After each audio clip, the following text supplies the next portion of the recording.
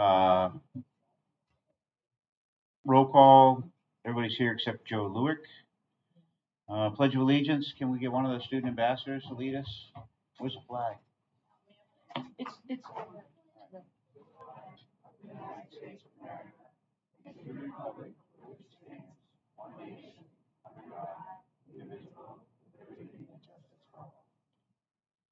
Thank you.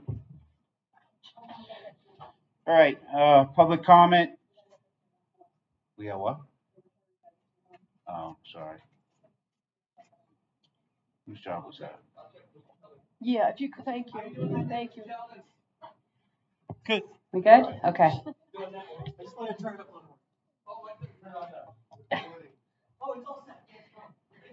All right. All right, public comment. Ms. Larkin is going to read a little blurb first. Per discussion at the March 2nd, 2023 Special Board of Ed meeting, number 4, public comment will be limited to items on this meeting's agenda. Speakers must state the item about which they will speak.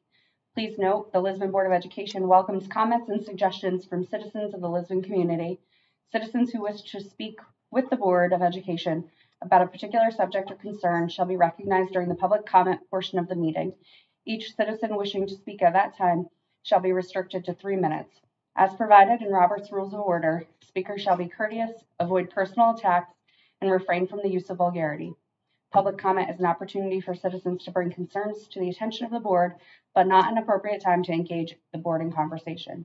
The board may choose to direct the superintendent to follow up on a matter as warranted. Thank you. One note.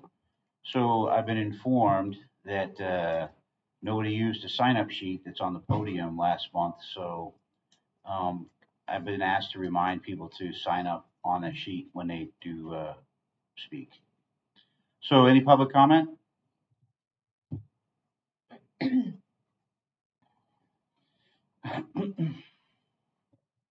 you.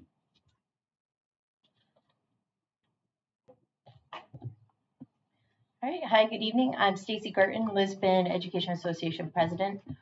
Just very quickly, on behalf of our membership, I'm speaking on item 10L, I guess it would be. On behalf of our membership, I'm asking that the board postpone the vote regarding salary agreements until you can get some more info on how you might want to proceed. So, thanks.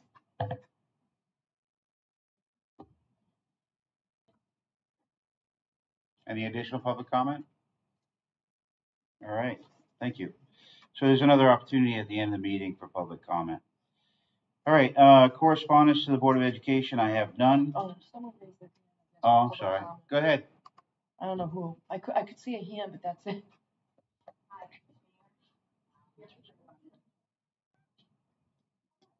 Can you hear me? Tricia Maynard. I'm also following up to speaking on 10L.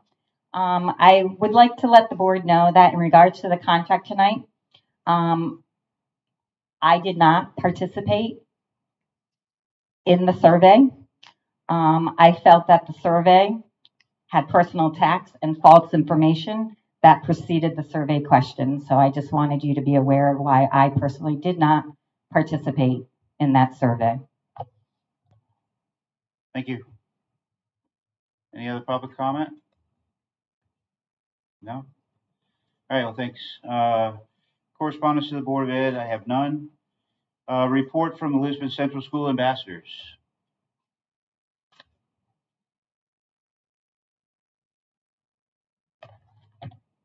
Hello. Okay. Hello. Hello, my name is Trey Nowakowski. I'm happy to be a student ambassador for the 7th grade class. In ELA, we are now reading The Adventure of the Speckled Band. In math, we are finishing up our lesson on proportions. In social studies, we are writing a research paper on a chosen animal and creating a shoebox diorama of the animal's habitat. I have chosen the green anaconda. In Spanish, we are learning about Spanish cultural food. In science, we are reviewing photosynthesis. Our basketball season is now over, and today was the first day of tryouts for baseball. Very good. Good job. Good job. Hi, my name is Peyton Contino, and I'm reporting about the 8th grade. So first of all, we would like to congratulate Miss Sutton on her new beautiful baby. Most recently, everybody has just finished conferences. Also, NJHS members have just finished helping with the book fair, and now will be helping with thrift breakfast. In math, we have been studying functions, and in social studies, we just started in chapter 9 in our notebooks. Finally, in science, we just finished a lab on light and wavelengths. That's all for the 8th grade at this time. Thank you. Thank you. Good job, Peyton. Hi, my name is Natalie Vane, your 6th grade student ambassador. In ELA, we started a book called George's Comic Treasure Hunt. In science, we've been learning about bees and flowers. In social studies, we've been learning about Rome. And in class today, we learned about the Colosseum. In math, we've been working on factoring algebraic expressions. The Brunch with the Bunny is coming up soon, Saturday the 23rd. I hope to see you all this weekend. The Brunch with the Bunny is after the egg hunt in the cafeteria. You can also get your pictures taken with the bunny.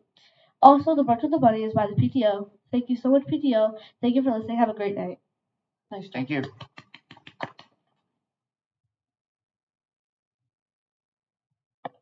he all set? I thought he was going to talk again.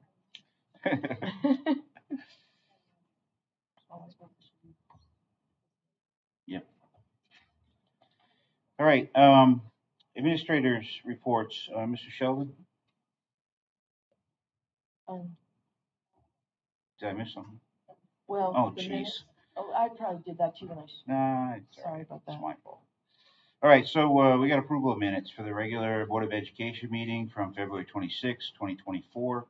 Everybody had a chance to look them over? Find any errors? I didn't. All right, I need a motion to approve the minutes from the regular Board of Education meeting Monday, February 26, 2024. The second? Lauren, Okay. second. Okay. All those in favor? Aye. Opposed? None. All right, that motion passes. Now we have another motion. We need to make a motion to approve the minutes from the Special Board of Education meeting held March 4th, 2024. Lauren, what? There's a correction? Oh, like what? Not in this one. Oh, no. Okay, it was the first one. Got It you. was the first one. Okay, go ahead. So we got a motion. Brandy second. All those in favor? One, Randy Martin, two. Opposed? All right, Good. I crossed it out. got you. Fixed it. That's fine. No big deal. All right, now we can go to administrators' reports. Mr. Sheldon. Good evening, everybody. First, I'd like to congratulate our February students of the month. We have John Edmond, Francesca Krug, Liana Larson, Violet Boxold, Riley Bermudez, Mason Pina, Kaylin McAvoy, Bryce Flight, and Anthony Undag. Nice job to these students for demonstrating the tenets of Cougar Pride and being respectful, responsible, safe, and trustworthy. Last week, we had our parent-teacher conferences as well as our book fair. The parent-teacher conferences were very well attended. And also, we had a great success at the book fair. And thank you to Ms. Bly for, once again, successful fair. As Natalie mentioned, we have brunch. Okay, a little technical difficulty here. So, brunch with the bunny this coming Saturday from 10:30 to 12:30 in the cafeteria. We do hope to see you there. And then also, I'd like to acknowledge the variety show. We had another fantastic variety show. A lot of talent, great student performers. Thank you to Mrs. Gilgenbach for directing another successful show. And that's all I have to report. Thank you. All right, special education. This is his last meeting, Mr. Trepanier. All right, good evening. Scott Trepanier reporting as Director of Ed for Lisbon. And I am reporting on the numbers of special ed students across the district. In the month of March, the district has seen an increase of special ed students of 5. That number comes from Lisbon Central School having 6 new students found eligible for special ed. And then we also had 1 student who was exited from special ed. In the high school level, we had a student at the NFA main campus as a resource student who has exited from special ed. That's the end of my report for the numbers for special ed. Also like to just announce this was being advertised in the newspaper, also through the LCS Weekly and on our website. We have our yearly pre-kindergarten registration child find development screenings, and it's for children who are turning 3 on or before August 31st. It will take place on Thursday, April 4th between 9 a.m. and 11 a.m. And these appointments will be scheduled through the special education office. Thank you. End of report. Thank you, and good luck. Sorry, just to clarify, LCS had 6 new with 1 exit, and high school had 1 exit, so that's 4 total. But you had 5 new, or 5 total difference.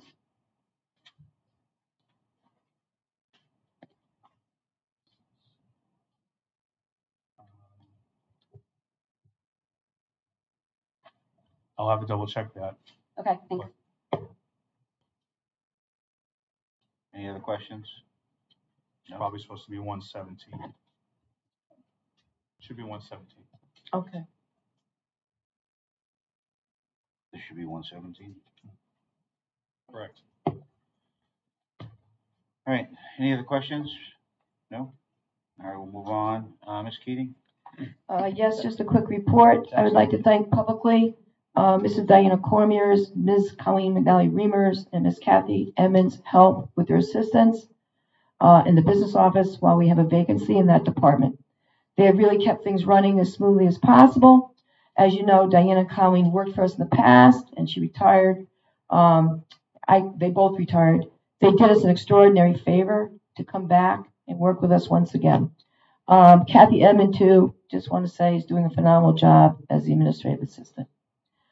I also want to move on to the vacancy that we have for the position of business manager. We did have 2 viable candidates. As of this morning, due to very unfortunate circumstances, we now have one. One of them passed away. Oh, wow. And it was heartbreaking to come into that email and conversation. That's all I'll say because it's a little tough. However, this afternoon, another application did come in, so I'm going to look at that. If, for some reason, we don't land someone soon, I will look. I think it came from Dave Nowakowski, but I'm not sure. Looking at outsourcing. Maybe I'll call a couple districts and just see what's going on there.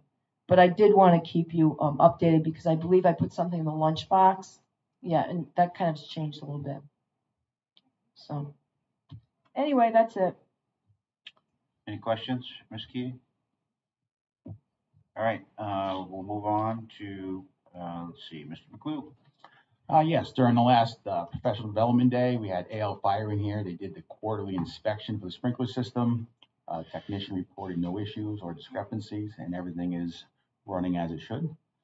The other item I have is a water update. So our water sampling requirements have changed. We are now only required to test the wells on a quarterly basis instead of a monthly. So that's a positive.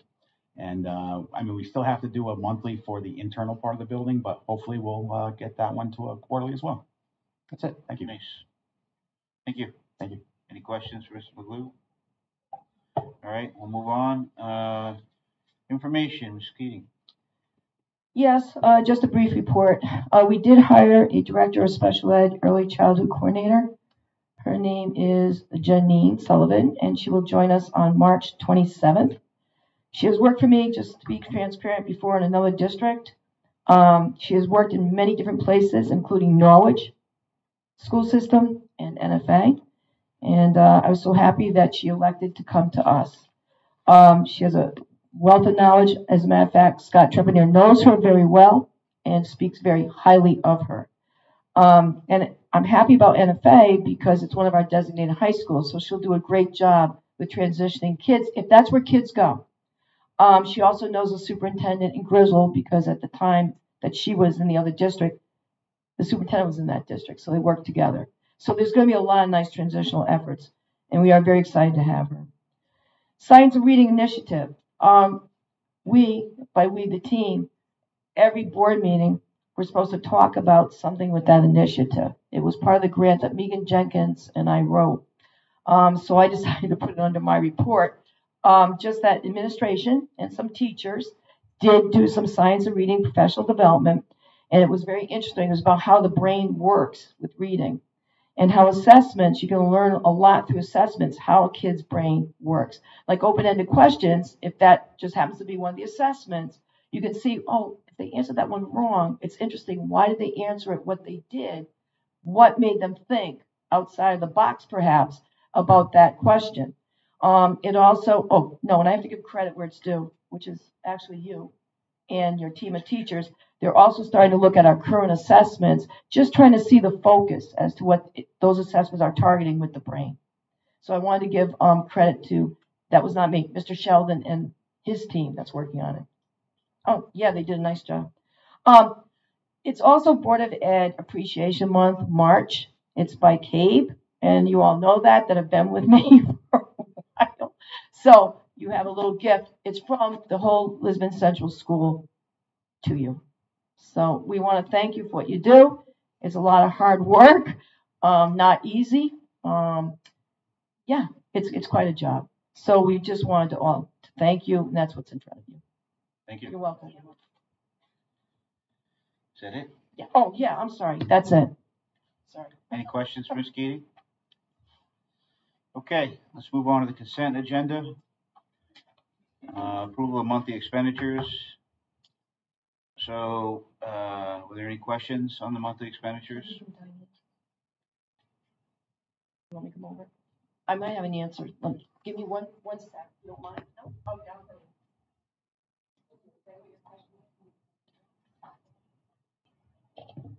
Oh, the professional. Sure. I just had a question as to what other professional services were. Guess who saved the day? Diana Cormier. Oh, there you go. So I got to be upfront with you.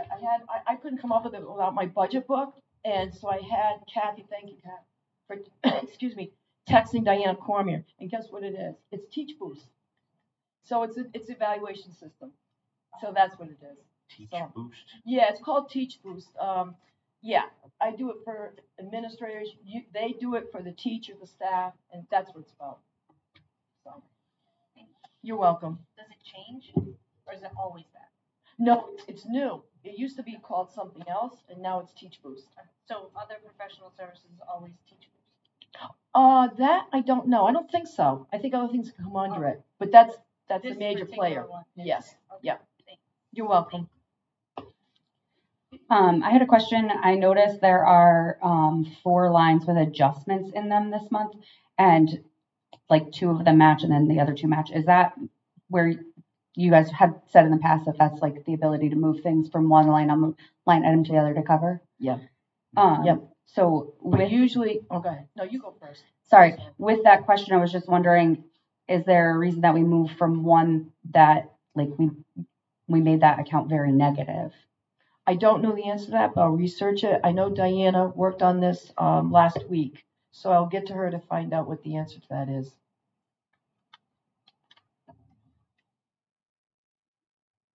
Just so you know, Diana Cormier cannot attend night meetings, so I do the best I can. Are there any other questions? No? All right, I need a motion to approve the monthly expenditures for February 2024, fiscal year 23-24, in the amount of $1,024,596.59. Go ahead. Lauren, Randy. All those in favor? Opposed? None. Motion passes. All right, now we need a motion to approve the financial statement for February 2024, fiscal year 2023-24, as presented by the administration. Lauren, Randy. All those in favor? Opposed? None. Okay, All right. so that was good. Okay. All right, so now we're on to new business, old business. Item A, non-renewal of employee contract for 2024-25 due to reduction in force and/or loss of position to another teacher and possible action. Correct. I think for new board members, they may not know about this, but even for some of the former ones, we've only done it once since I've been here about a non-renewal due to this issue. What I follow is Shipman and Goodwin's process, and we have to do it. I already met with Jamie, the lady that's involved. She's been through it before, and because reduction in force, not due to evaluation. This is not due to performance. So I have to be very clear about that. And that's why we have to bring it before the board. You make a motion, and then I send her another letter. And it's a Shipman and Goodwin process, but other lawyers do it too. I just put Shipman and Goodwin because that's who we have.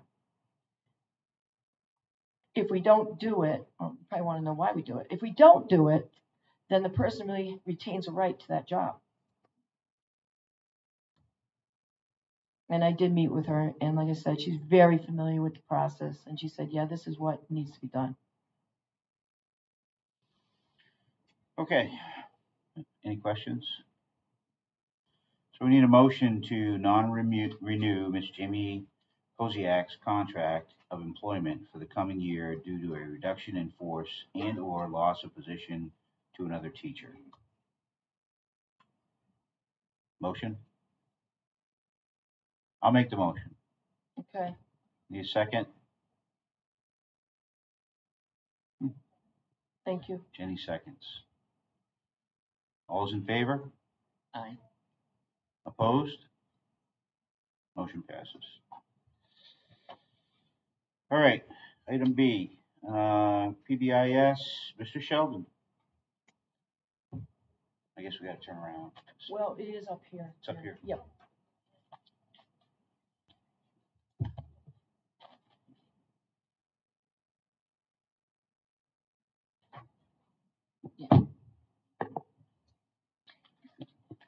Okay, good evening, everybody. So a request was made to, is this on still? Yeah, it is. A request was made to do a presentation on PBIS. So I did ask members of the PBIS team to join me. So if they could join me up here, that'd be much appreciated. So we created a presentation for you all. And it should go from here. I think it does. Ah, there it is. A little small. Sorry about that. So our PBIS has been around since the 16-17 school year. It was implemented. A team was created to come up with lesson plans to teach throughout the school. And they were the plans were for the areas of the school, the hallway, classrooms, cafeteria, assemblies, what we do, what's the expected behavior during a safety drill, and also riding the bus. And what happens is at the beginning of the year, the teachers teach these lessons, and throughout the year, the kids practice these lessons. And if we see that the expected behaviors aren't doing what they're supposed to be doing, then we do more reteaching. The team created a referral form, and there's teacher managed behaviors as well as administrative managed behaviors. And then throughout the process, there are also incentives that were created for the school. And we have school-wide incentives as well as student incentives. So that's how we go throughout the day with our PBIS system. So let's talk more about it. So we have our current members of our team listed there. Brian, Kate, Stacy, Michelle, Terry, Jocelyn, Michelle, myself, and Kathy. We also, as part of our ambassador program, have 3 student ambassadors. We have Kelsey, Bryn, and Peyton who join us. And so what the PBIS team does is we meet monthly and we talk about the school-wide discipline. We look at our Swiss data. We also look at the data to determine what expected behavior areas do we need to target. So, for example, if we saw that there was an increase in referrals that dealt with hallway, then we target hallway behavior, and we flood the students with more of our PAWs, we call them, which are little tickets that we hand out to the students.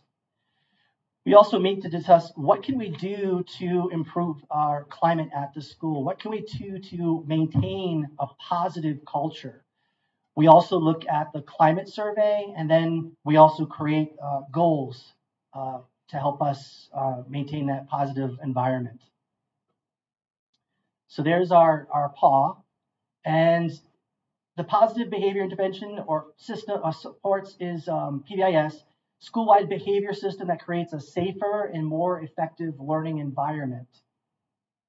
And we focus on improving our school's ability to teach and support positive skills and behavior for all students. And we do this by helping students practice good behavior. We call it expected behavior. We build strong community in which all students can succeed and grow. So it is throughout the school, so all grade levels do participate in PBIS. Oops.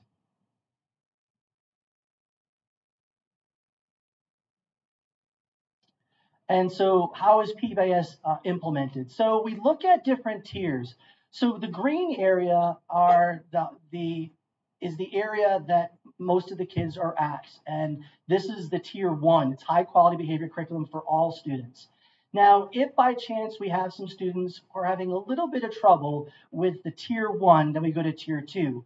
That's targeted behavior support for some struggling students. And what this might be is it might be a check-in and check-out program where kids will check in with a preferred adult in the morning, and then they wrap up the day with a conversation with their preferred adult to talk about how their day went. So the morning begins, how you doing? Let's do this, go through the day. Any concerns that we need to watch out for the day if the student's struggling in a certain area. And then they wrap up the day with speaking to their preferred adult.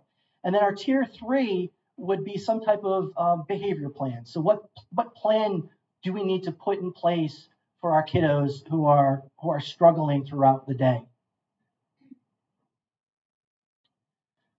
So PBIS uses effective instructional strategies. So we believe that school-wide expectations and rules should be taught the same way we teach academics, through teacher-led lesson plans. And this is what I was mentioning at the beginning of the school year, and throughout the year, the teachers will teach about these expected behaviors. Now, if you walk around the school, you're going to see some of these expected behaviors posted. One perfect place is the cafeteria, expected behaviors in the cafeteria. You also have expected behaviors that are in the hallway and the classroom that are posted. So our expectations, what are they? Well, they're being respectful, responsible, safe, and trustworthy. So you'll hear me when I do the Friday phone calls or looking in the Dear Parents and Friends. We acknowledge these students, the students of the month, these kids who really exemplify these tenets. These are the these expectations that we want all our kids to be doing throughout the school day. Hence our PAW. So this is what our PAW really looks like with our be safe, be respectful, be responsible, and be trustworthy. And this all makes up our LCS Cougar Pride. So if you're thinking about some of the rules that we post, some of our rules in the cafeteria. So if you can't read back there, I'll read some of them to you. Be courteous in line, use good table manners and polite words, place all trash and utensils in their proper place. And this goes on in the cafeteria. Hallways, report any unsafe, inappropriate behavior, use appropriate language, allow others personal space. And these are also expectations that are taught through different practices throughout the year with the teachers. So I mentioned about rewards, school-wide rewards. So we have our Fun Friday. We have our cash paws for items. So we have a paw cart. Sorry, my Rhode Island accent is coming out. The paw cart, where students can cash in their paws and receive a little trinket or something. We have shout outs of the intercom. We have fine dining, which has become really popular this year. Mr. Rossi, thank you very much. You put on a great fine dining experience for our kiddos. Another thing that's been really popular this year is the Bean Boozled with myself. And if you're not familiar with Bean Boozled, so what Bean Boozled is are these the Jelly Belly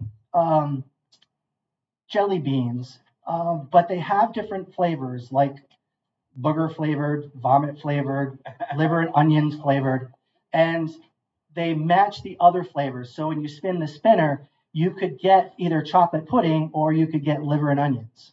So, and unfortunately, I tend to get the gross ones. So the kids love that.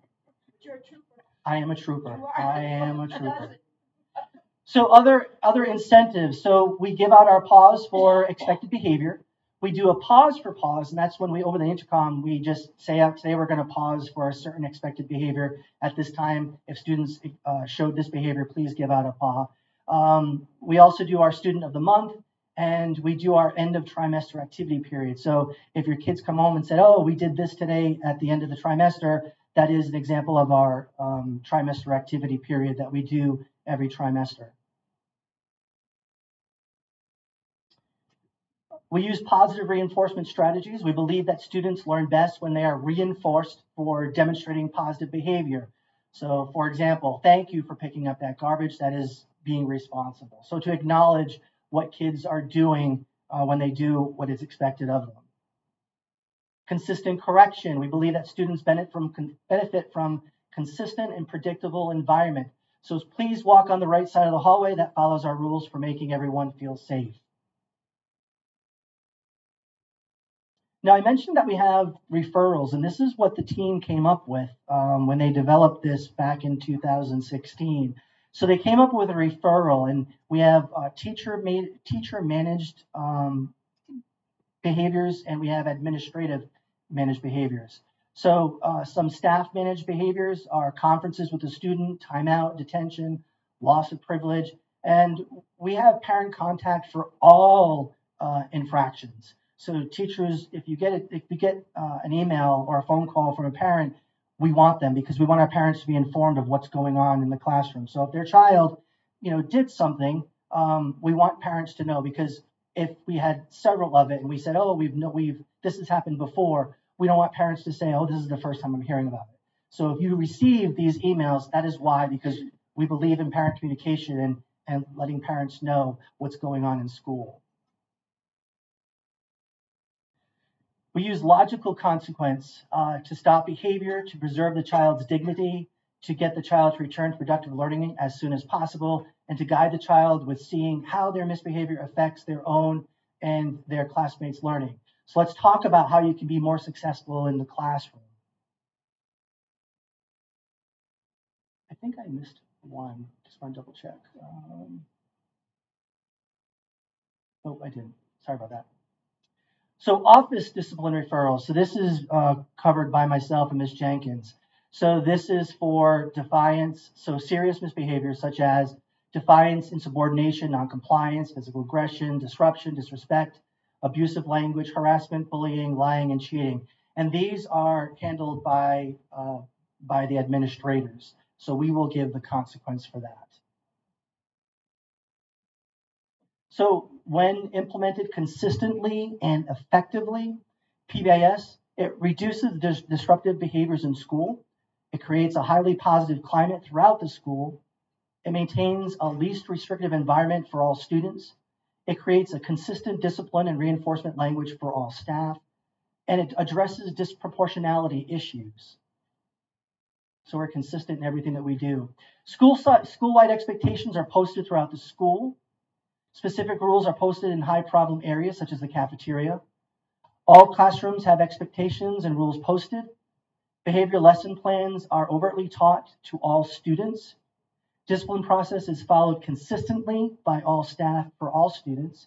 And positive staff to student interactions outweigh the negative interactions. So what does this mean? It means that we reteach and practice expected behaviors in the hallway, classrooms, cafeteria, assemblies, during safety drills, and riding the bus throughout the year as needed. And that is all. Team members, anything to add? I have a question. Oh, question. Well, may I ask it? Yeah, go ahead. Okay. So, and you might have said this already, so I apologize if you did. So the data shows classroom referrals are down or up? So classroom referrals are down. What However, about the suspension rate? our suspension rates are up. So analyzing that, where are the issues? Are they coming in, for example, because I'm involved with discipline quite a bit, which will change, I guess. They're coming from social media, from the community, They're actually, yeah, into the school, mhm. from the police, so they're coming in, right? And then administrators try to get to it before it infiltrates the classrooms. We do our best to do that. Correct. So I just wanted the board to understand that classroom referrals are down. So therefore, the teachers, I want to go on record, are doing a fantastic job in terms of the kids in the classrooms. So it's now become more of an administrative function in terms of suspension rate, unfortunately, being higher than it's ever been, which, by the way, is happening in other school districts, not just Lisbon. So let me go on record with that because I talk with my colleagues a lot for collaboration purposes and for comparisons. So I think that's very important to put on the record, just so people understand why sometimes decisions are made the way they are, which we'll talk about later. Yep. That's Would correct. you agree? I 100% agree. Mr. Trepanier, would you agree, being one of the ones that help with discipline? And I think Mrs. Jenkins is over there. Mrs. Jenkins, do you agree?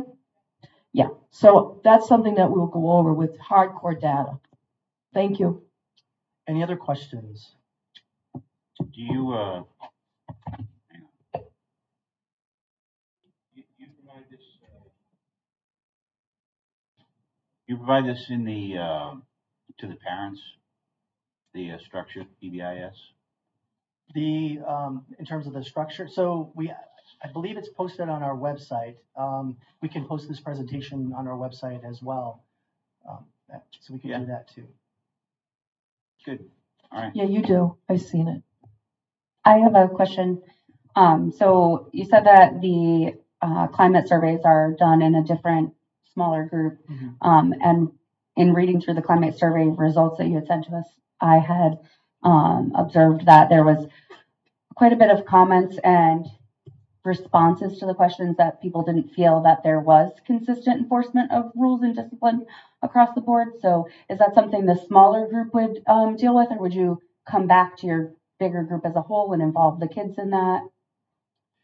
Yes to both. So that actually would be addressed in our large group. The climate survey data is in our smaller group. And as I mentioned in a previous meeting, we really picked out the fact that a lot of the kids felt that they weren't part of something. So our goal for this year and next year, until we review the data again, is to make a more inclusive environment so all kids feel comfortable in school, because a large percentage did not feel that way. Good answer. Okay. Any other questions? Yes. Can you put the link to this information on the website in your newsletter? Oh, sure. Absolutely. That way, not all parents will go to the website regularly, but That's if a good they see idea. it in your newsletter, that might bring them there. I will do that. Good idea. Any other questions? All right. Well, thank you. Thank you. Appreciate it. All right. So we're on policy. It's Karen. There she is. All right. So we have an amendment to policy 5154, Sierra, administrative regulations regarding health assessment screenings and oral health assessment and possible action. Yeah, so in looking into the oral health assessment, we restored the original language directly from Shipman and Goodwin. If you just look at page 2, paragraph 2, there was at the last meeting they wanted more clarification as to when those health assessments needed to be returned to Ms. Fobb. So if you just want to look that over real quick.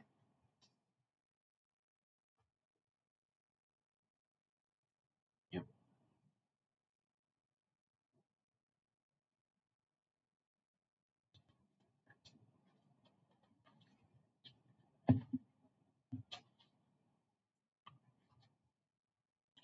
All right, so Are there any questions on the change?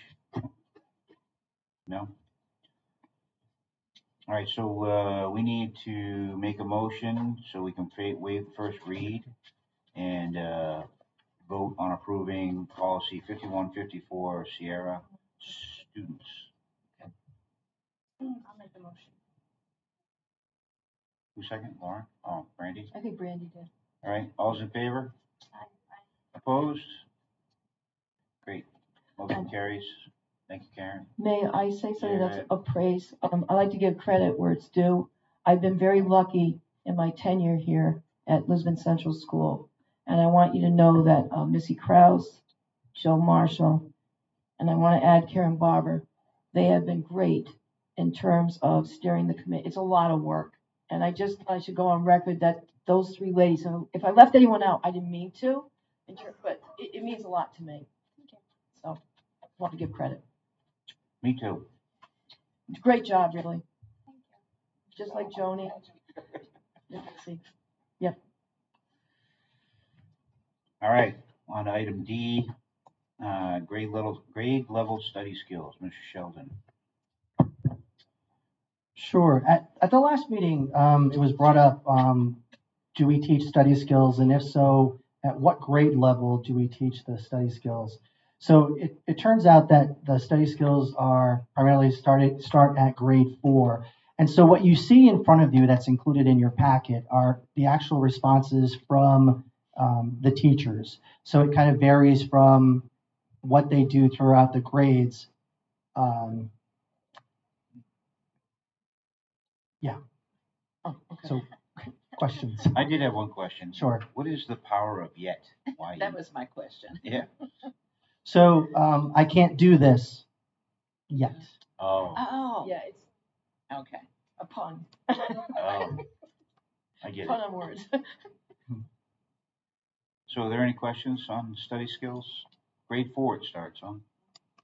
All right. Thank you. You're welcome. All right, let's see. Clarification on curriculum committee and possible action.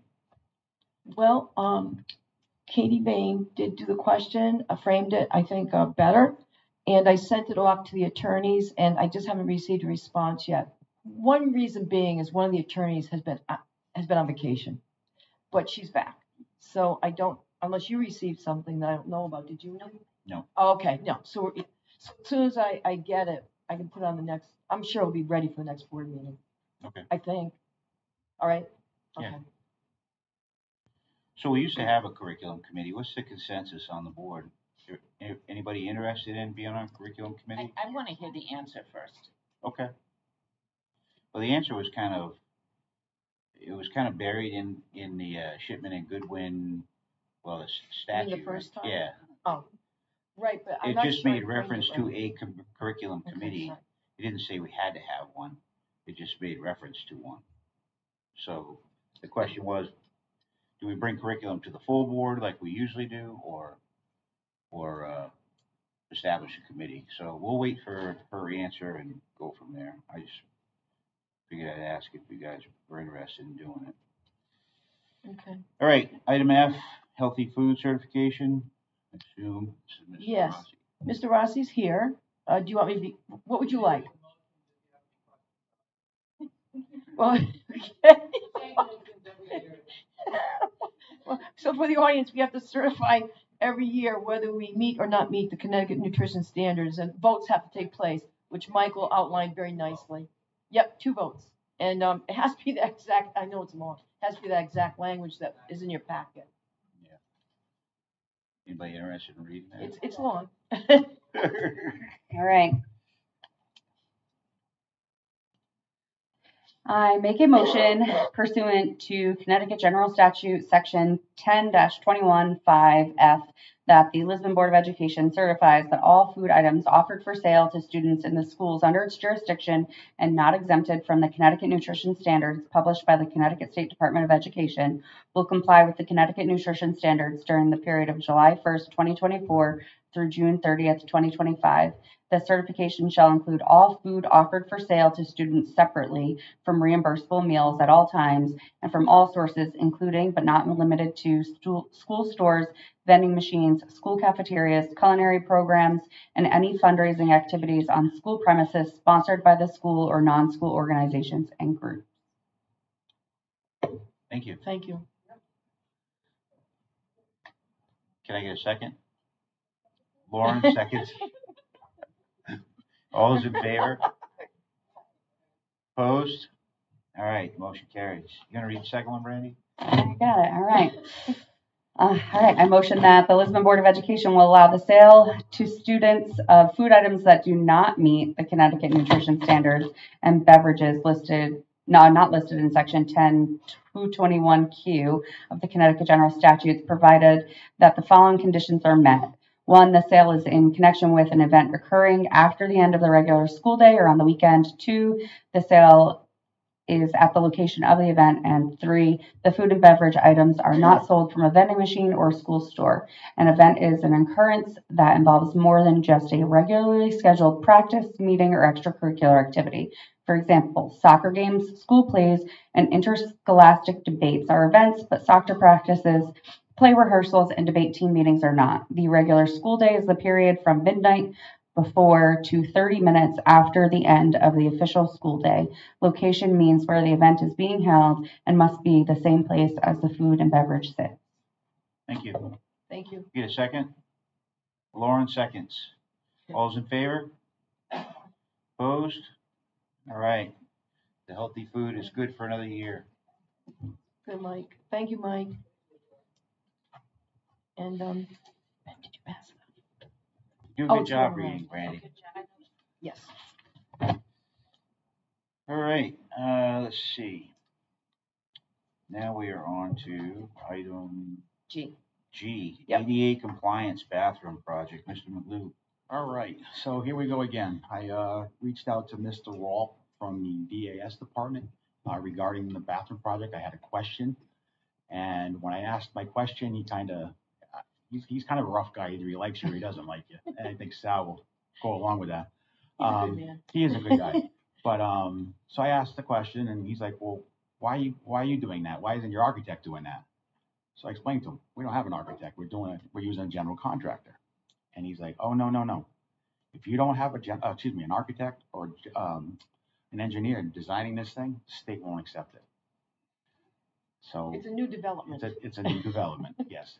So I reached out to Wayne Donaldson, and I'm sorry. I reached out to Wayne Donaldson. He gave me a name of an architect. Funny thing is, this architect designed this building back in 2003, this addition. It was Mr. Bob Roach. Remembered me, had a nice little conversation, took him down to the bathroom, and he put together this proposal for us as an Which architect. is nice of the guy. He did Very it nice. fast. He Yes. expedited it. So, $6,300, huh? but that is also a reimbursable. He Yeah. checked with the state. I checked. That At was 57%, I guess. 57.42. Well, Does he yeah. does he do HVAC architecture? I was going to ask him that as well, but I wanted to at least get this one rolling. Yeah. So, Interesting. All right. Very good. There's no Thank you. motion, right? Well, well, do we need something just once again to say we're going forth? and I'm not sure because of the price, will we need to get another I would say to be safe, let's just knock it off or get another architect? I or mean, knock it out, whichever it is. I don't remember what policy was 5,000 or more. We had to Yeah. get another price. Yeah. Well, So I wouldn't I just, can get it. I could get another price. but just to be safe, should we have the board do a motion saying go forth? I think And that so. way Tom, because we don't want to be sent back. Yeah. Okay. Does anyone And I'll want to still make a get another. motion saying to go Can I forth? just ask a question? Yeah. So it's since this is something we'd be seeking reimbursement for, is he like an approved vendor by DAS to get? Or I do don't we know not if he's on the need that? DAS. Yeah, I have to look into that. I can actually ask It'd him. make it easier. It would make it a lot easier. Yeah. All right. So I guess I'll make a motion to Okay. right. proceed with the ADA compliance bathroom as outlined by the architect. Is that good? I think so. I think so. Sounds good. Give me a second. Lauren seconds. Thank you. Before we vote, I just want to point out to the audience who are listening that this proposal is not to exceed $6,300. So we're not going in some sort of blanket. We might end up with more. The proposal includes that language. Yep. Okay. Any other questions? All those in favor? Opposed? All right. You go ahead. Proceed. HVAC, indoor air quality. So I reached out to BT Lindsay, and they are working to put a crew together between structural engineers to make sure that we can support air conditioning in where the location where it's going to go which is one is the cafeteria, and two is we're also, while we're going for it, we're going to try to do the gymnasium as well. We're limited for space on top of the roof that would possibly hold the amount that we're going to need for the gymnasium, but like I said, they're putting together a crew with their engineer, crane guy, and just to make sure we can make this fly. So as soon as I hear something, I'll pass it on. All right, so we're planning on pursuing that this summer. Yeah, Yes. we decided, right? Yep. Okay, you still with the summer? Still with the summer. Okay. Yep. All right. Thanks, Brian. Thank you. So both these projects, we're gonna have to do the same thing we did with HVAC before. We're gonna have to go establish a building committee, go to the town. They swear us in as a building committee. The first selectman's office gives us the approval to go ahead with both these projects. Then they send it on to the Board of Finance. Board of Finance gives us approval, and then we go to a town meeting. So Pretty it's much gonna be the all same thing. process too for the bathroom. Right. Yeah, pretty much. Yep. That's good. Yes. If the voters were opposed to air conditioning the cafeteria just a few months ago, why are we doing it again? We have to. The state's The pushing state's it. mandating. Okay, so it's Well, part of that new yeah, it's on program. that Correct. journey. Yeah. Yeah.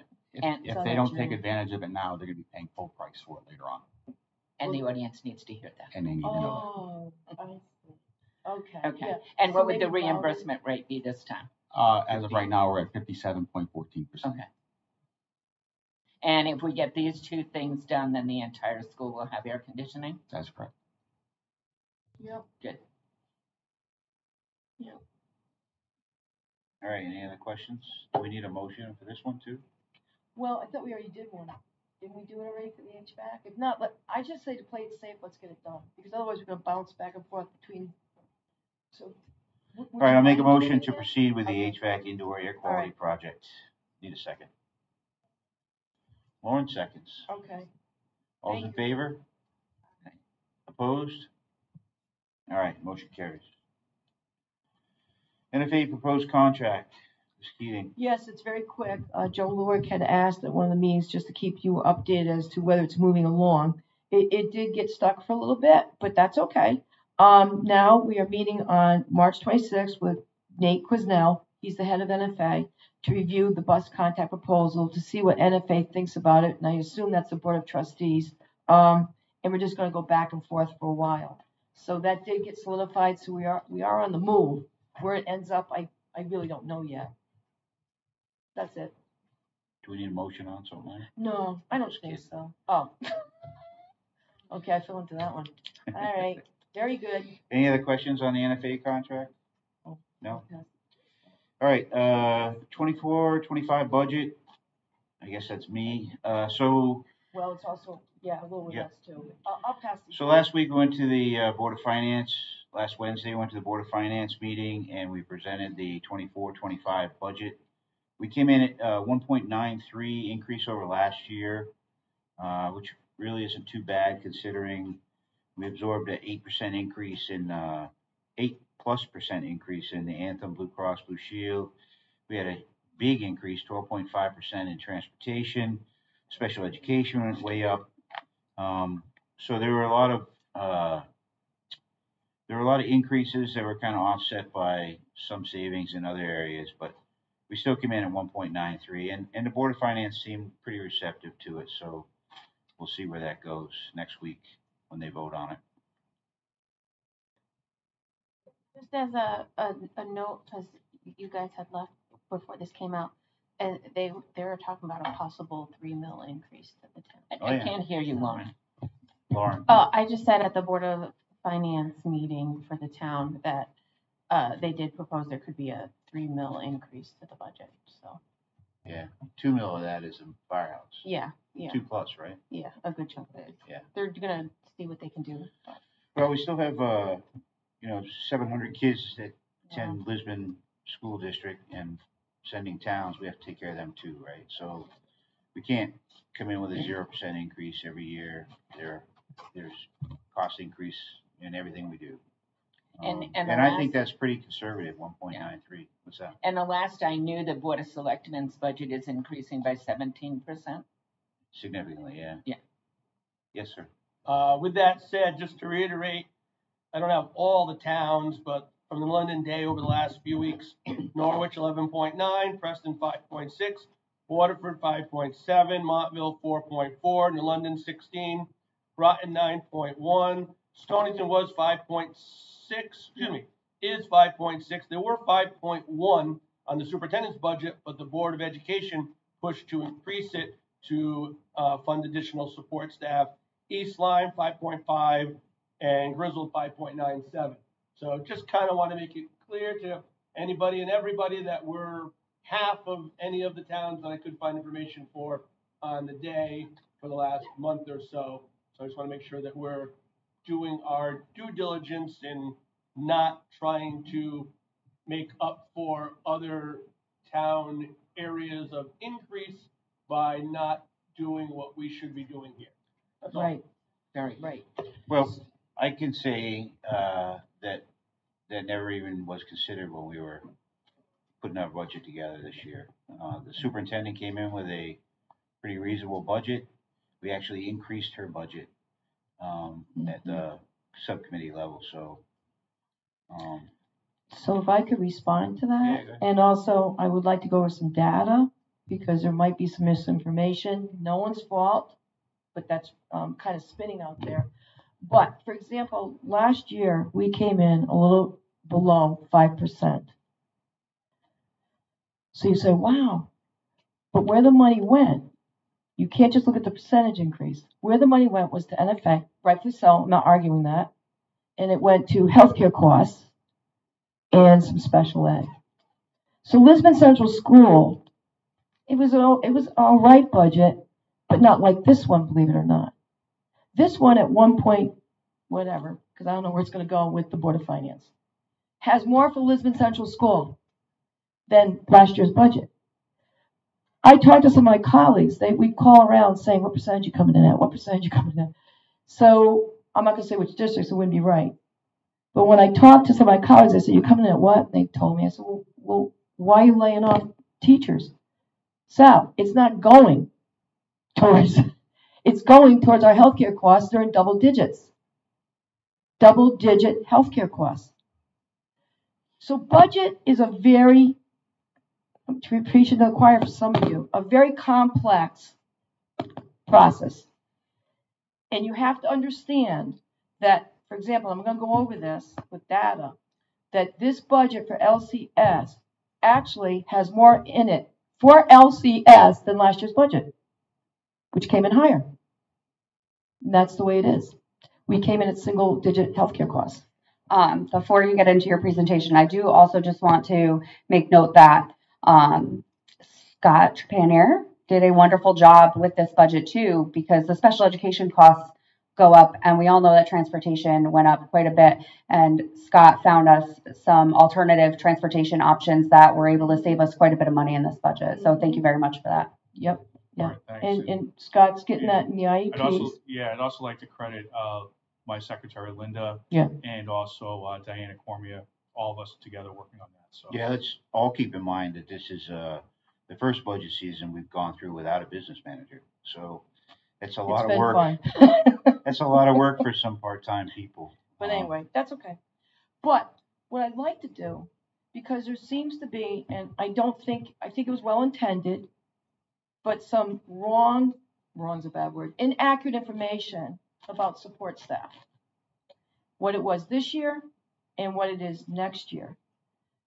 There was a quick meeting. Monday night was when if you remember, we all solidified the budget, and the next meeting was on a Friday morning to just. Oh, sorry. Should I start over? Oh, no? Okay. I tend to be loud. So anyway, a quick meeting on Friday morning where we discussed highlights of the budget. And a question did come up about support staff. And what I said was, you will see a positive increase for next year with support staff. I will give you the details after the Board of Finance meeting because, again, I don't know where it's going. That's fair. But you get a kind of a sense like how people are receiving it at that town meeting, that Board of Finance meeting. So, Mr. Trepanier, my friend right here, and I worked on this data. We had already some of it done, but I think it's very important that we go over it so that there is no confusion, and that I will go over it with the staff actually tomorrow, right? Okay, but I'm not sure this is in the right order, and I will take responsibility for that. I would go, if you agree, to the second page, 23-24 compared to 24-25. Or would you not like to do that? What would you like, Scott? No, I think that's good. Oh, you don't have a problem with it? So if agree. you go to the second page, and we broke it down in terms of hours, because interns work different hours, part-time assistants, the whole 9 yards. So if we say we're replacing someone, an intern, with a part-time assistant by bodies, it doesn't show the picture. Do you see what I'm saying? Because interns have a longer day. So you can't just go by bodies. You have to go by number of hours. So, and I don't know if I should be doing this. Should I be doing this or you? I didn't know how you wanted to do this. So anyway, let's jump in. Yeah. So Let's go. T, you want to do it? You Sure. can do it. Okay. Yeah, sure. I'll jump in. So what we did is we went through all the schedules and we added up the minutes of inclusion support in classrooms that staff are providing across the building. And this is how we came up with the hours for 23-24. And then what we did is we projected out the hours of support that would be available based on our projections for 24 and 25. So if you look at, for example, the teacher's inclusion hour, across the building, we're looking at 33 hours and 45 minutes a day of inclusion support across the building, with that assistance providing. It's okay. 70. Are you? Go ahead. 33.75. Well, it's just 33.75. Yeah. That's all. But go ahead. It's for the audience, really. Yeah. All The right. decimal point becomes. Yeah. So 33.75, and then the educational assistance was 35.1 hours per day. And then you can see that the interns, temporary tutors, that combination that we had this year at this time going through the schedule, 41.35 hours per day. So the average hours per day of inclusion support across the building was 110 hours, 110.2 hours. So then we projected out for the next year based on current projections, going through with where we are with IEPs and students' disabilities at this time, and also projecting out a couple things with what's transpiring with current students who are looking to have some changes in their IEPs in this annual cycle that's going on this month. We can kind of project out where we're going to be at for the start of next school year. We also know that things change. Students move in, students move out. PPT meetings can result in changes in these services, but at this time, this was the best projection we could make. And we projected out that it would result in 37.1 hours of teachers with inclusion support, and then ed assistants 39.15, and then interns and temporary tutors, which are being funded by various grants, such as IDA, Medicaid, REAP, also school readiness pre-K tuition. That came out to 50 and a half hours. So there is a net gain based on adding this together. We're projecting out for next year at 16.6 hours per day. And what is the length of our school day? 6.75 hours. Okay, so just to give them some kind of feeling, and before, well, we could take a question now, but there's some stuff that relates to this, so I don't know if we should wait or take them now, but. I just have a question for definition. So inclusion support is saying that these are teachers and educational assistants and interns and temp tutors who are in addition to the regular classroom teacher. They're staff that are working in the regular classrooms. So I think we're going to have to go back and forth a little bit, Scott, and Christopher. So if we look at the ratio, which is on the next page of this school year, we can't give it to you yet for next school year because we haven't done the class list. So therefore, we don't know where the kids are going to go. But in terms of ratio this year, with the help they got, and by the way, I really praise the union for coming to us saying they need help, and we gave them help this year. There's also a talk about class size, but as you know, class size is a negotiable thing. I couldn't change class size parameters because that's a contract negotiation. So I explained all that, and I think it went over. What do you think, Mr. Sheldon? So, but I credit them for asking for more help, which we gave them this year. So the ratio, you can see, 9-to-1, 9-to-1, 13-to-1. For the audience, our class size is 25 by contract. And when it turns up to 28, then a decision can be made about adding help. So, yeah, 9-to-1, 9-to-1, 13-to-1, 14-to-1, 7-to-1, 16-to-1. And I'll tell you where the issue comes in, though, in fairness. 8-to-1, 11-to-1, 21-to-1. That's a teacher in a class that doesn't have any special ed students whatsoever. 11-to-1, which, I mean, could change. Don't get me wrong. It could change. 12-to-1, 8-to-1, and 18-to-1. 18-to-1 is at the 5th grade level. Where the rub comes, I believe, is superintendent, but I need my team to correct me if I'm wrong. It's been a hard year for health. It really has, sickness. Between COVID, the flu, pink eye, oh God, no, it's true. That, oh my gosh, I even got it. That virus, Norovirus. Yep. So what happens? It was a tough year. I got part of it myself. So, yes, I did. So some days there were like 8 to 10 teachers out. Now, what do? You got to take your support staff because you got to teach. You got to have the classes covered. So that would happen. We'd have to shift them. Now, I don't know how often it happened. I would say teachers would say, and I don't blame them, maybe it happened too much because when you're relying on people, I don't know, would you say once or twice a week? I don't know, for a while there when everyone came down with stuff. I don't know, am I over-exaggerating? No, when we had the flu and pink eye at the same time, it was potentially brutal. More. Yeah. So that's part of the problem. And we have so many staff members, there's no one else out there to get. I have superintendents calling me, can you free up some more your people? And I'm like, no, I can't free up our people. I'd do anything for you, buddy, but we have to teach here.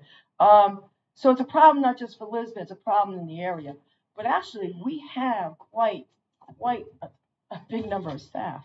We were lucky getting them in. They wanted to come to LCS. We even, not to sound bragging, but we even had people leave other districts to come to us. If I may, we actually accumulated 2 more subs because they know the subs that we have in town, and they talk about how great it is to work at LCS. So they wanted to be part of it, and they've been with us now for the last 3 weeks, quite a number of days. But our staff, I just want to go on record, our teachers are excellent. So they're excellent here. And I would go to bat for them anytime. I think they work hard. I think the support staff that's also here, we work very hard together, and we get through quite well. Our scores are probably still going to maintain a pretty good level. But I wanted to give you some information that I will be sharing in more detail with staff tomorrow. The first page, which we... On that ratio page, can you just clarify? I don't want people thinking, if you read this and you don't know, you might think someone had 8 kids in their class. Oh, no. Okay, we'll go back. Yeah, no, that's a good point. Yeah, okay, that's not right. Okay. I don't want us getting cut. No, what that means is a classroom would have regular ed teacher. They also have I'm sorry, you should do this, a special ed teacher and sometimes help, but go ahead. Right. I shouldn't be doing this. So- Let Scott Trepanier do it. Let him have a day in the sunlight. So a classroom could have have the regular teacher, but then also have for part of the day a special ed teacher. That special ed teacher could come out of the room, and then a support person may come in that person's place, such as an ed assistant or an intern or a tutor. So that's what maintains the ratio. Like I said, where I think the rubber meets the road, and I think these two gentlemen would agree, is when there wasn't consistency during the tough absentee rates. And there wasn't. I'm going to tell you there wasn't. We had to pull people. Otherwise, we didn't have teachers teaching the classrooms. But anyway, so should we go to the first page? Because we didn't do it yet. Sure. Okay. So this, again, which I'm going to have Scott talk to you about, has to do with classroom support. And you'll see on the left side, special ed teacher who goes into these classrooms and the minutes that are supposed to be given. And then you're going to see the minutes that were given. How's that for an explanation? Right. So looking at the special ed teacher column for inclusion support, which say 6th, 7th. I'm sorry. Oh, okay. Terrible. Okay, sorry. Okay. So looking at the special ed teacher column, looking at grades 6, 7, and 8, you notice that that it's 90 minutes. So ELA class being 90 minutes long, half of that class would have an inclusion teacher in it. And then in math class for 45 minutes, they would have an inclusion special ed teacher in the room. So that's 90 minutes. The standard for an IEP for inclusion time, the highest numbers that we see in 6th, 7th, and 8th grade would be a student would have 45 minutes of inclusion for math, 45 minutes inclusion for ELA. So you can see that right there in that number of 90 minutes that we're covering those students, right? Some students have less. So the students that have less, maybe they only have 45 minutes of math, but they also end up in a class that still has a second teacher in it as a special ed teacher, even though that's not in their IEP. So you can see that so in 7th and 8th grade, the other thing to keep in mind too is that some of the students don't take Spanish, so they have an enrichment block. They have an academic support block, So they have academic support. So they're also getting some extra time, but that's not inclusion time. That's in a separate class with students that have extra help. We also know that across all the grade levels, we have 2 resource rooms that also support the grades, which is not inclusion. It's not inclusion time. It's students that are pulled out at those times, but it does support the students. That's an addition. Also, we have SRBI, which is typically a 35-minute block for grades for the lower grades, and then there's SRBI time in the middle school levels, and then there's also enrichment block times. So those are times that students are getting extra support, but that's not inclusion support, but it's extra support. You'll notice that through K through 5, the hours kind of special ed teacher support time can vary a little bit. So you can see that in 5th grade, they're averaging 100 minutes a day, where you can see in 3rd grade it averages 65.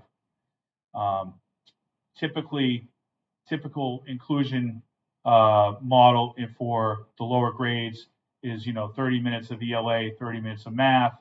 Occasionally you may have a student that has a 45 minutes. Sometimes you have students that have less.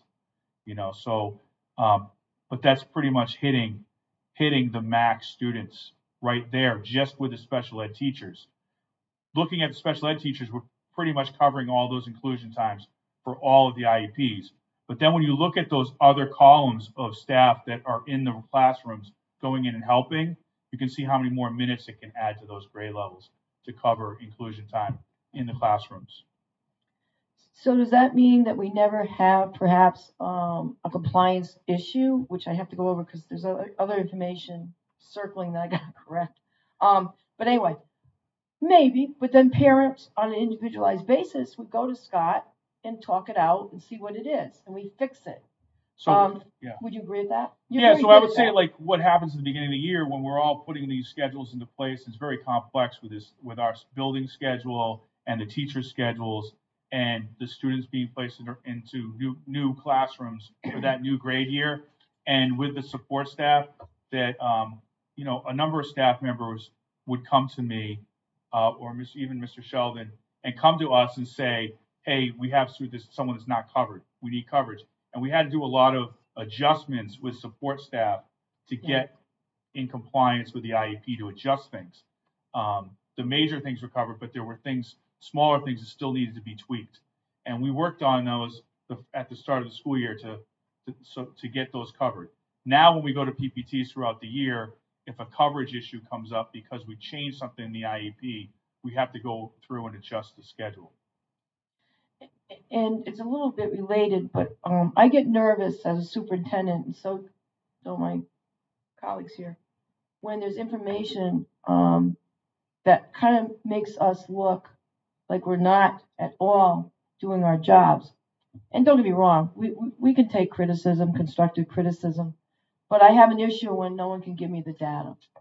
And I'm known for that, for whether it's right, wrong, or different. But bring to me the data and the information. For example, there's something out there, and I want this for the audience in case they have a kid in this class, saying that we're not in legal compliance. I think it's at the 4th grade level. And I don't know what law they're looking at, or what, so I need to talk to who's behind this.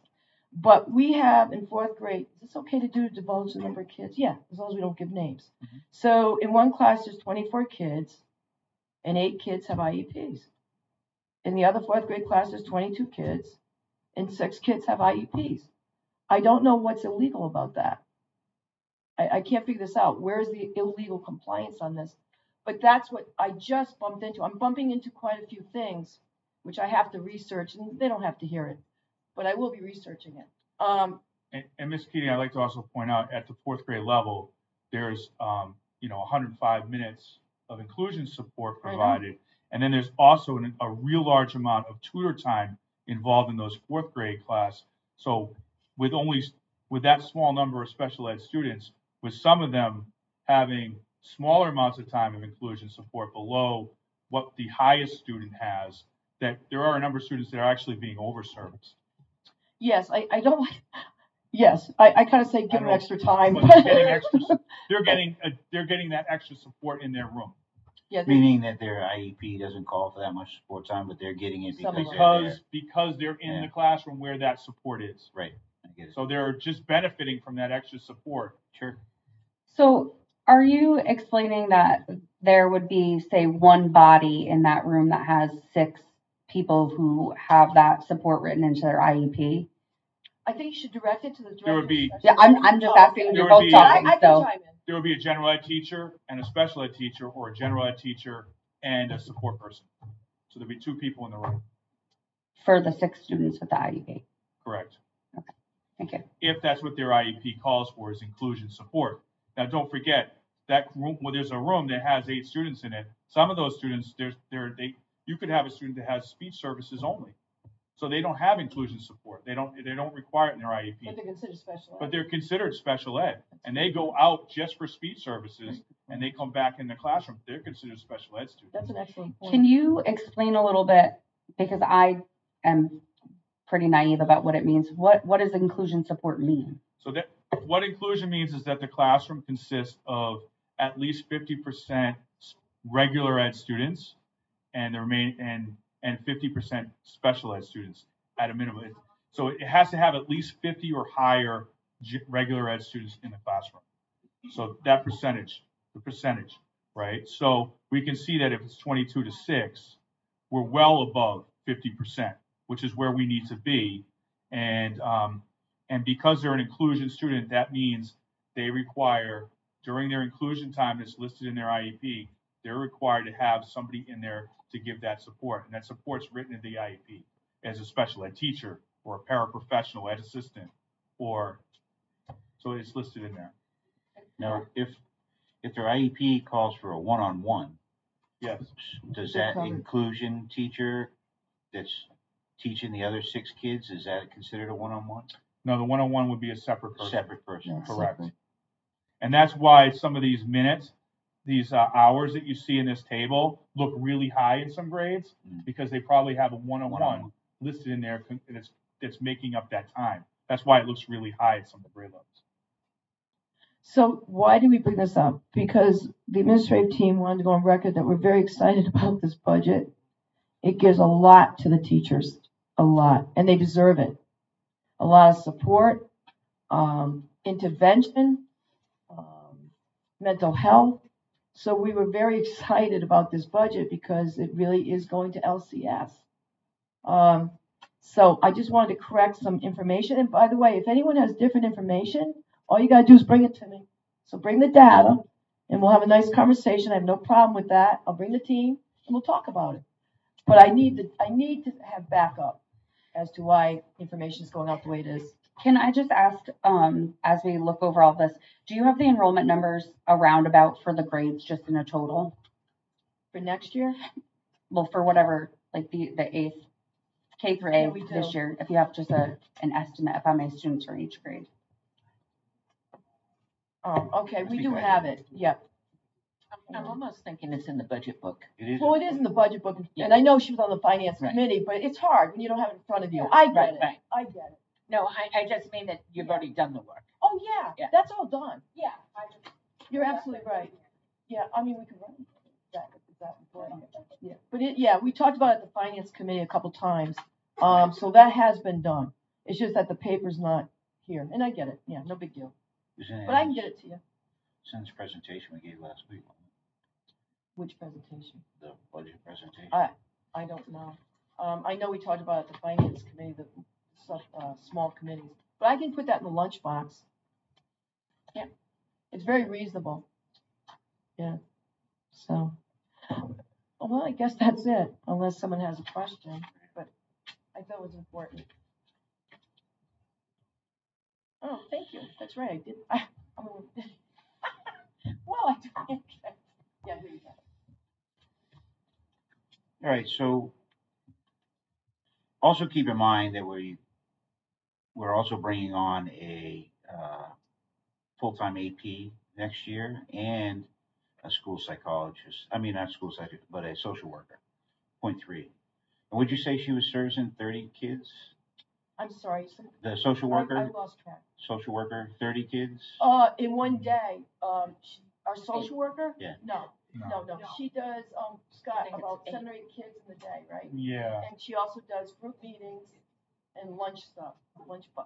Yeah, that's a social worker. She's only 0.3 though. So. Yeah, But she's not. it's increasing from 0.2 to 0.3. Right.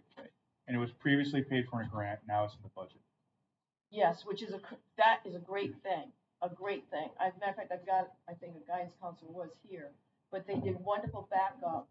Kathy Snyder, I believe, is here, but anyway, they did wonderful backup about the need. And actually, classroom teachers asked for an increase in the mental health services.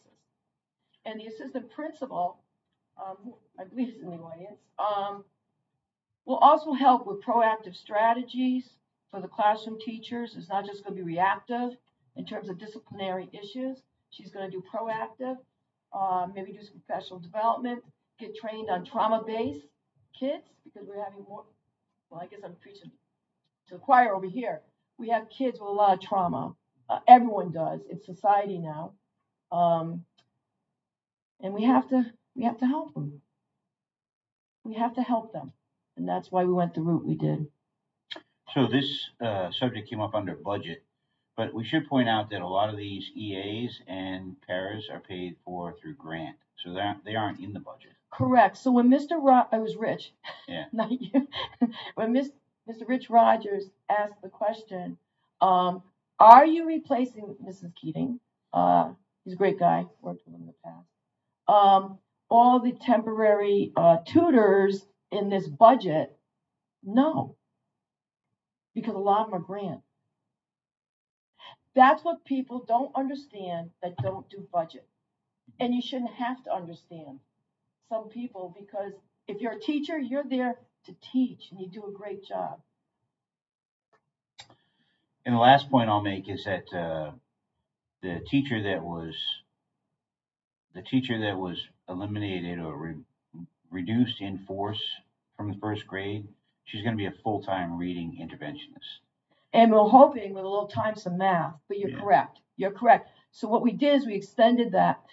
Give credit to where it's due. Mr. Sheldon is the one that brought the concept of additional staffing, such as an assistant principal or a dean. It was him. And I appreciate that because I almost didn't do it. And then we got talking, and I got talking with the board. And then we said, so I went back to you and you said, let's do a full-time AP instead of the dean idea. And you want that, I want to go on record for everybody, for consistency. Because if you have two people sharing it, in the morning you could have a problem that goes into the afternoon. Two different people, it gets all mixed up. So I thought he was right on the money. Talked it over with Scott, because you're involved too. You also said way to go, and that's the way we went. So I hope I cleared up any misunderstandings for the audience and for the board. I would like just clarification because I was under the impression that we were still reducing a 0.45 position. We are. That's who you just did the non-renewal letter for. Okay, so that well, position, no, the position's not going away. Right, but that person, we're person's losing going a away. body at 0.45, and we are combining two other pieces to put one who would have been 0.45 into a 1.0. Yes. Okay, We're I think taking you're the right. point. I'm still absorbing it. We're taking the 0.55 vacated by. Well, if we go with the Right. full-time principal, Yep. Full-time AP. which happens to be, should I mention names? It's someone who does also teaching. Megan Jenkins right now is a 0.4 AP, 0.6 assistant principal. Her 0.6 is going to be absorbed, yes, by the person who's also doing the 0.45. I think that's what you said, right? I'm sorry, it took me a while. Yeah. Yes. Did that make sense to everybody? I see one look. What we're basically doing is there would have been two part-time people, and we're making a full-time position, correct? A body. Well, Yeah. it's one. It's the one you just. A half a body. Yeah. Well. Yeah. We had a half and we had a half. Yeah. Right? She was 0.45 and she's got. And yeah, correct. Right. So that allowed us with this new thing happening to increase support for the grades. So now we go all the way to grade 4, maybe grade 5, but I'm not sure. To grade 4, helping out with small group instruction for math and reading. So again, it was support for the classroom teachers. Any other questions? No? All right, let's move on. Item K, future bus contract. So, as everybody knows, we went out for RFP. We got one bidder back. That was First Student. It represented a pretty significant increase. 12.5% for the first year, 7% for the 4 following years. We sat down as a budget subcommittee and finance subcommittee, and we said, let's try and counter. So we offered them 10% for the first year and 5% for the follow-on years. They rejected it, and they rejected our counter. We also asked them for the language that they had in their previous contracts. I think we had 3 contracts with First Student before we went to M&J, Correct. where they would provide free field trips in exchange for letting them park down here in the meadows. They rejected that too. They did. So they know they're the only bidder. They do. So in the interim, M&J came back to us and said, hey, we think we can save you some money. Why don't you come talk to us? Well, after many, many discussions, we have decided that we're not going to talk to M&J anymore. There was a lot of problems, both operationally and financially, with M&J, and they didn't leave a very good impression. Let's leave it at that. So we're going to go with First Student. There are a lot of advantages to going to First Student. Ride sharing is a huge one with the transportation costs. So hopefully we can work some of that stuff out. We had a long-standing relationship with First Student for many, many years, and the only reason we went out for RFP, we were kind of pushed to do it, and we did it, and M&J was the lowest bidder, and we took them, and we regret it. So that's where we're at with the bus contract. So Any questions? Can I ask a technical one because I don't know the answer? Maybe I should, but I don't. Do we have yellow? Okay. Do we need, and they don't have it in front of them, are we gonna have a special meeting or at the next meeting, bring the contract so they can vote on it? Yeah, we're probably gonna have to meet as a budget subcommittee, finance subcommittee meeting. Oh, and just, okay, We'll vote on, well, or yeah. just, we'll approve it at the subcommittee and then we'll bring it to the board for a vote. okay, because I know, all right, okay, because there's a timeline give on it- this. Does that give us enough time to, Well, inform first Why student? why Or don't should we have do a special meeting? We can I do a was thinking special. that too. I mean, I know, it's another meeting, but what if we did a special and we brought, Well, No. so we've already seen the contract, right, at the subcommittee level? oh, yeah, subcommittee, opened it. yes. So we could make a motion to proceed with first student right now, right? Well, it's But not, the whole it's board not hasn't mine. seen It's the not my fault. contract. You wanna see it? No, I'm saying the whole board hasn't. Oh. All right, well, I can send you I'll send you the contract and we'll have a special. How about that, next week sometime? Sure, yeah. Does that work? Well, is that It's okay? pretty long and wordy. Shipman and Goodwin wrote it.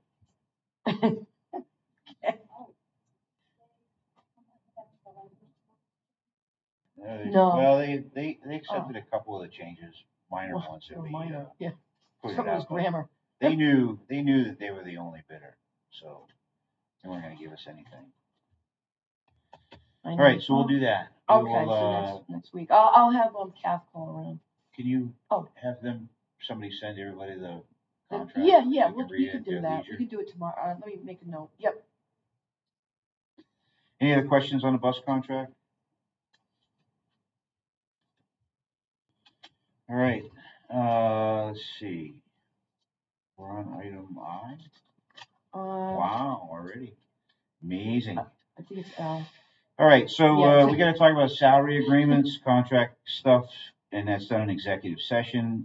So we are going to move to go into executive session and invite in Teresa Schwab, Christopher Sheldon, Brian McGlue, Sally Keating, and who else? Who am I forgetting? Megan. Well, That was it, right? Megan. Oh, Megan Jenkins. but I'm sorry. Are we gonna? I'm just wondering about finishing. Oh, Yeah, make a excuse me. motion to move. Yeah, yeah. Item L. I'm sorry. So we can do. All right, so we're gonna move, we need a motion to move agenda item 10, salary agreements to immediately Okay. following public comment. Need a second? Okay, I'll just All right. say that. Yep. All right, committee, I'm sorry, just a second. I'm sorry. Oh, thank you, Kate. All right. committee reports? We got any? I think we kind of went over them, right? I'll just want to put it out there with the policy committee met and we have started discussion on the dress code policy. Oh, yeah. So that is underway and Okay. we invite everybody to come and listen in if they'd like to hear what's going on. Yeah, I read all the, That other was good. district ones. Interesting. Yeah, it was. Yeah. All right, additions to the agenda, this agenda, does anybody want to add anything to this agenda? Yes. Board of Finance, I saw that we're going for an additional appropriation. Are we on the, No. no? Okay, It could happen though. okay. I Oh, no, Judy, I think I saw what you did too. It's the excess cost that you guys. Yes, that's correct. So, The excess cost sheet. so we had 3 students this year that were not calculated in our net excess cost that we submitted last year's budget, in last year's budget. They were significantly expensive students. So we went back to the Board of Finance and said, you know, here's the numbers on these 3 students. We're anticipating getting additional excess cost money back from the state. We would like that money back so that we can, you know, put it in our budget because we expended other funds on these students. Right? So then they'll make the decision. So they have the paperwork, they're gonna make the Send some decision. more down. Yeah. We did. Send it Okay. down today. And then we were wondering, should Scott and I? Yeah, go ahead. I mean, should we go to the meeting on Wednesday? Yeah, we'll go. Oh, okay. Christopher, you want- And then also to point out with excess costs, we still don't know the base and the percentage at this Right. time. It still has not been released.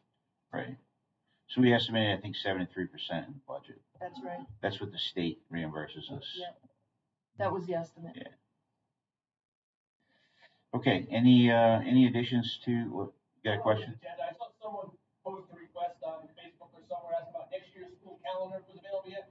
We approved it already, we can pop it up on the website. Oh, yeah, I thought it was up there. Maybe Okay. it is, maybe it is, Oh, someone asked the other day. it is up there. It is, all right, sorry. Yeah. Someone asked the other day. Okay, thanks, Mia. Thanks. Ian, Yeah. I thought we were gonna add the climate survey discussion on the agenda. Did you want them? That's what I'm asking. Are there any additions to this agenda? Do you still wanna discuss that? I can't hear you. Would anyone still like to discuss the climate survey?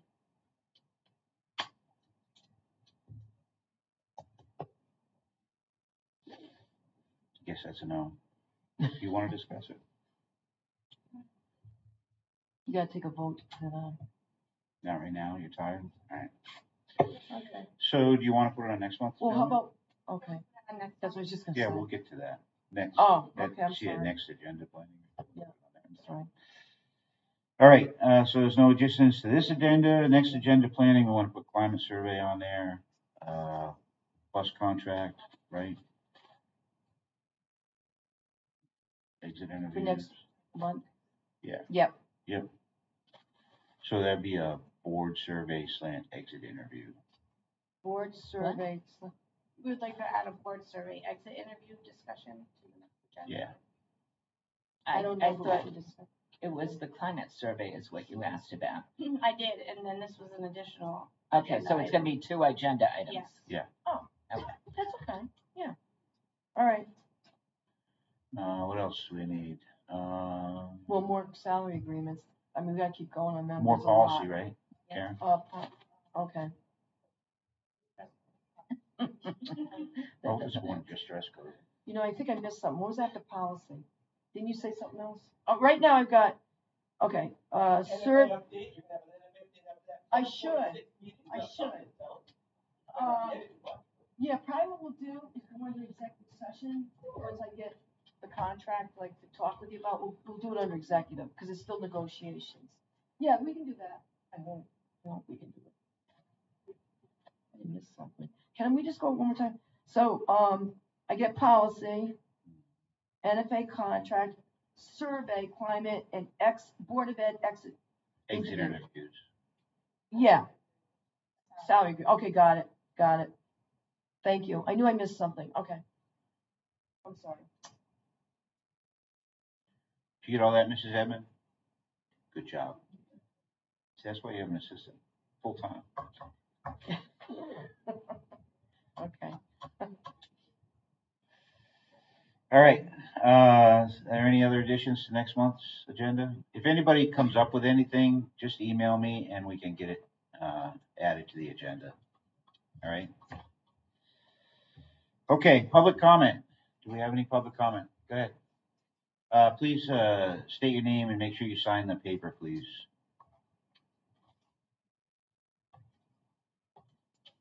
Philip Kinslow, 63 Kinsman Hill Road, and I do sign this every time I'm up here. Is that mic on? I don't know, sir, Mr. Kinslow, is your mic on? Okay. Got it. Philip Kinslow, 63 Kinsman Hill Road, and I'm just letting you know, I do sign this every time I come up here and make public comment. Oh, good, that's good. A couple questions is, I know there's been a lot of turnover in the school. So question is like, what, like, I should say, like teachers and stuff, actually, I think there's like 9 faculty members in the last 12 months. I'm sorry, I can't hear you, sir. I know it's something about turnover, we heard that. 9 faculty members, that's from my understanding, that's left the school district from Lisbon in the last 12 months. So my question is there any kind of report that the public can read to understand why we've had that many people leave? Second question is with hiring a full-time AP, how does the teachers and the teachers union feel about this? Is there like any kind of like written documentation, like from the teachers union expressing their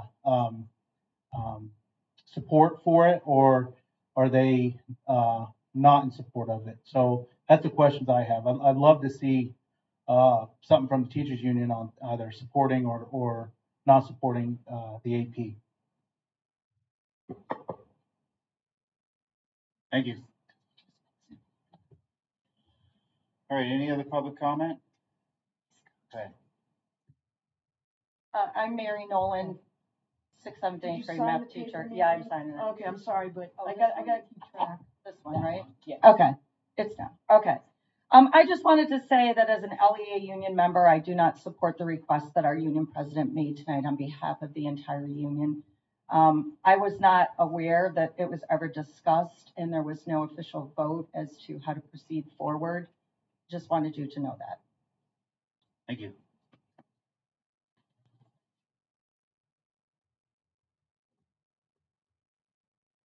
Any other public comment?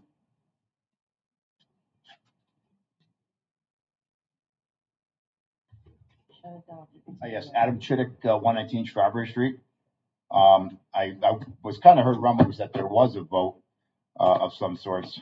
I'm kind of curious on where the numbers stand to date. I don't know what was official and not official, but I'm just curious on the body that was polled, what direction that poll was leaning in.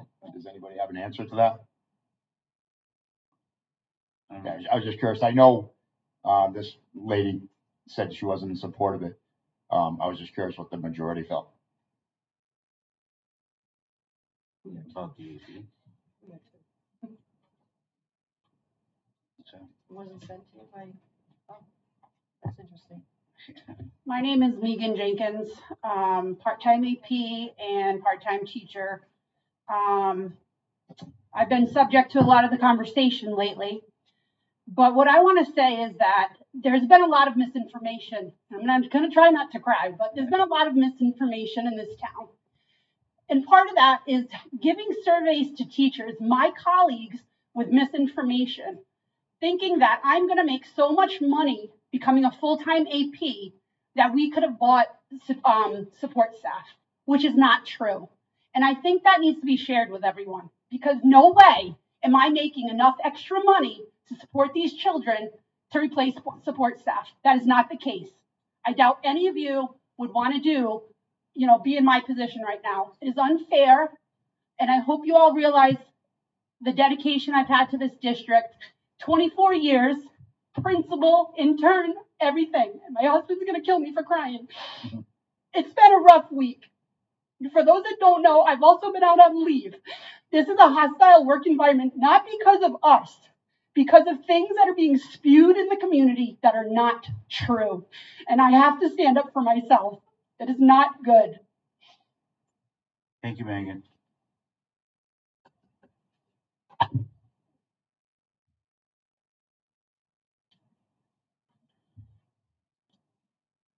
Stacy Girton, LEA Union President, and I will publicly apologize to you, Megan. I think we're both passionate people, and we both want what's best for this school. And I did act emotionally at one point. Anything that I said, I want to turn back around and not have it reflect on you, because it shouldn't, but rather the results of this survey that were given.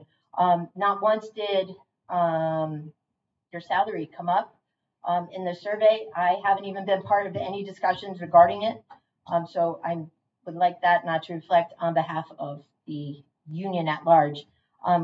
Questions were asked about to the entire membership. The question was, do you support the addition of a full-time assistant principal? Not Megan Jenkins, but the position, and the answer was 72% do not. There's other information that this had, and it's just, I don't know why they don't support it. Perhaps more information can be given tomorrow at the faculty meeting, which is what we're hoping for.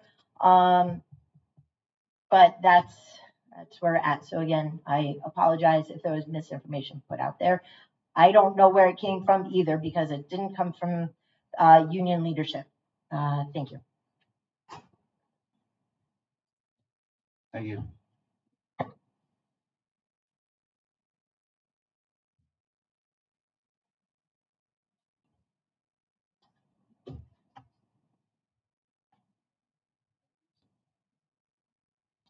Maynard, never at any point in time did we think that this information was going anywhere except amongst ourselves. Never did we vote, never did we have a meeting. I just want that to be stated. I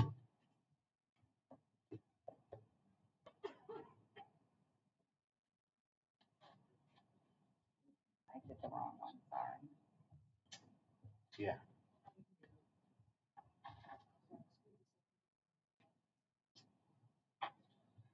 Michael Costanza, 13 Bayberry Lane. I really know nothing about the situation involving the AP. I don't know any of the people involved personally or any of the circumstances about the survey, but this sounds like a good time to make a point that I hope the Board of Ed will keep in mind. First of all, union membership is not mandatory for public employees anywhere. And yet their public employees are still covered entirely by all the protections of their contract, whether they pay dues to a union or not. So I know this as a teacher in another school district, that sometimes the Board of Ed, either because they don't understand the law or they care not to follow it, does things through the union and asks the union to speak for the employees that are covered under the bargaining agreement. You do not need to go through the union, and I think in many cases you shouldn't go through the union.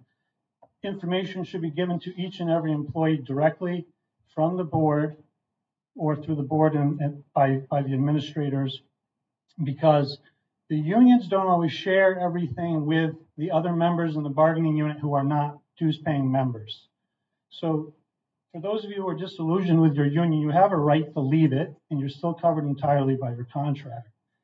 Also, I would say when it comes to hiring decisions like with a new administrator or shuffling positions around, sometimes the other administrators in charge of those might have an agenda. They might have, they have preferences that the rank and file of the teachers don't share. And the union has its preferences that not every teacher shares. So just if you're looking for survey results, go directly to the employees, directly to the teachers, not through the union, just directly to each and every teacher. Thank you. Thank you. Any other public comment? Costanza. Okay. Thank you. Michael. Andrea Kelly. Just to clarify, I am a teacher at Voluntown Elementary School. I was the union president for 22 years, and I am almost 100% sure that what happens at a union meeting, what is shared at a union meeting, is not to be shared in the public. So, Mr. Chittick, when you were asking that question, unfortunately, that information isn't excuse me, public. Andrea. What now? Just give your address, but you got to sorry, start 12 over Blueberry only Lane. because Oh, we're yeah. talking. I 12 Blueberry apologize. Lane. Yes. Can you do the address? 12 Blueberry Lane. Oh, So thank you. And for- could you start again? Yes. Okay. So just to clarify, so when people want to know why that information is shared, and I'm not 100% sure why Stacey shared it, what happens at a union meeting? But you just said 72% in a public meeting. So that's not legal. So that is not legal as union president to share union information. As this gentleman is 100% clear as to our right as union members. And as a union member, if I fill out a survey, if that survey is not from CEA, if it is CEA puts out surveys, that information is anonymous. So teachers will fill that out. It goes to CEA. They take care of that information. A survey that is an in-house survey, I don't know if your survey was CEA or not, but if it was CEA generated, then they would have that information, not you. So I would never put out a survey and then share that survey at a public meeting, because that is not legal. Teachers have the right to share their information, to share their thoughts, their feelings, they're validated. But that information stays in-house. So regardless of how the teacher union feels, I mean, I've been the union president, I've listened to it for many, many years. We don't determine what your Board of Education does. You are the determiners. We don't determine whether we get to have an AP or not have an AP. That's not our business. That's your business, because it's a position that you're creating and you are fulfilling. And if you think that you have the need for it and choose to fulfill that position, whether we like it or not, we respect it. So I'm just listening tonight, and she is a union member, correct? So her union cannot share information, number one, about her, and should not be sharing public information or in that information in public. So that is a violation of her rights as a union member. So I appreciate the fact you apologized to her, but also we've done her a disservice because that information should not have been shared. Thank you. Thank you.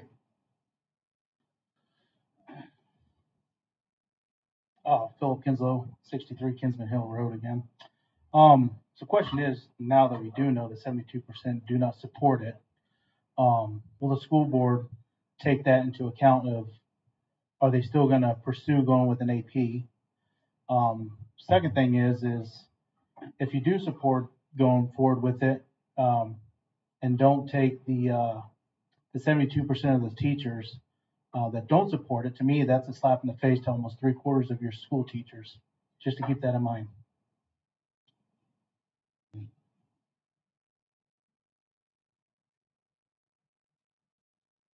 Adam Chick, 119 Strawberry Street, and I apologize. I wasn't talking about the numbers for Mrs. Megan over here. I was actually looking for the. I thought I'm not 100% on what was the survey, but I thought that something had to do with Sally's third-year contract. That's what I was kind of curious about. Not for in here, but maybe that can't be discussed. I apologize. I'm not part of the union, so my apologies if that's not part of the deal.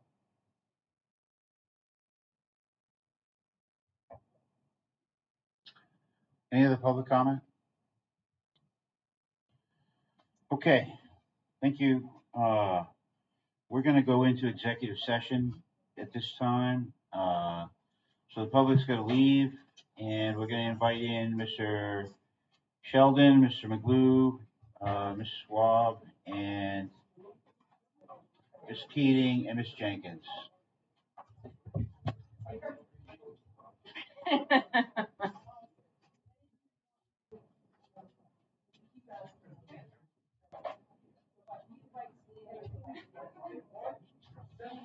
I already invited you in. Yeah, go ahead.